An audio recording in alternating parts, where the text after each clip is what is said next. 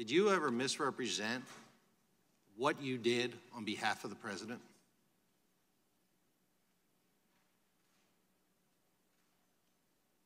I can't think of an instance where that would have occurred. Let me show you an interview that you did on May 14th, 2019. Excuse me, I'm going to show it to you from February 22nd, 2019. Let me show it to you. Excuse me, May 14th, 2019. Thank you. I don't ever remember the president ever asking me to get involved with Jeff Sessions or the Department of Justice in any way, shape, or form ever. Did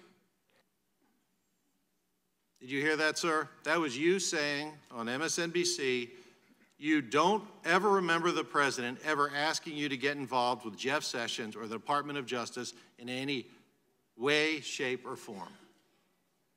That wasn't true, was it, sir? I heard that. And that was not true, was it? I have no obligation to be honest with the media because they're just as dishonest as anybody else. So you're admitting, sir, you were not being truthful in that clip, correct?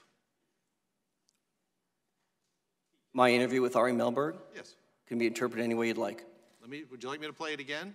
You're welcome to, please. Play it one more time. I don't ever remember the president ever asking me to get involved with Jeff Sessions or the Department of Justice in any way, shape, or form ever. And, sir, it is true in May 2019. You absolutely remembered when the president asked you to deliver a message to the Attorney General of a speech for him to give related to the special counsel investigation. Isn't that correct? I'd have to think about it.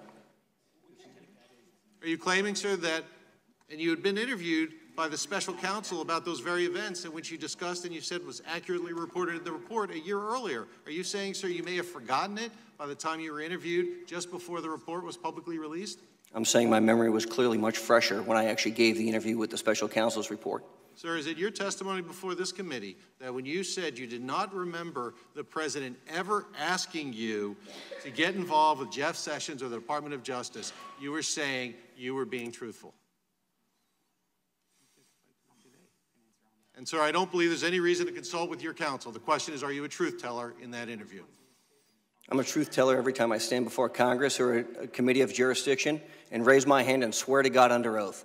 My question, sir, is when you said the president never asked you to get involved with Mr. Sessions. I have no obligation to have a candid conversation with the media whatsoever, just like they have no obligation to cover me honestly, and they do it inaccurately all the time. So you're admitting that on national television you were lying there?